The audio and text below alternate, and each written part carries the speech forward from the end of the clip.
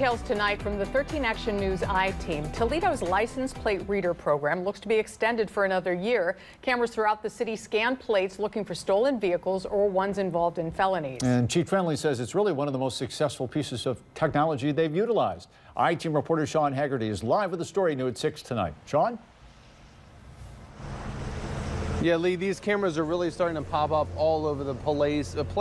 Toledo police see them as another way to give their officers opportunity to find a vehicle before it's long gone.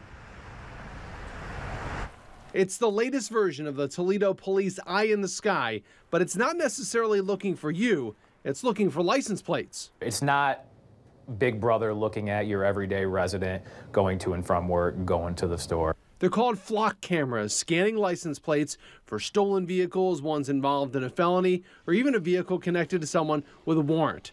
Police put a plate into the real-time crime center, and the flock camera scans for it. It can even scan for a specific vehicle description. All it does is help us solve crimes. It helps us identify suspects.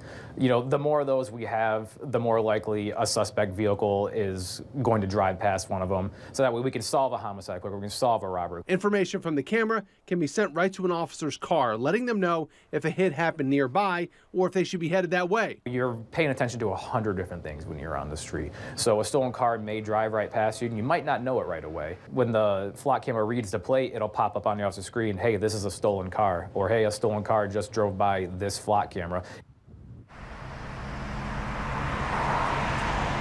Toledo City Council will be meeting Wednesday to discuss re-upping it for another year. The price tag for this, Lee, $282,000. Sean Haggerty reporting live.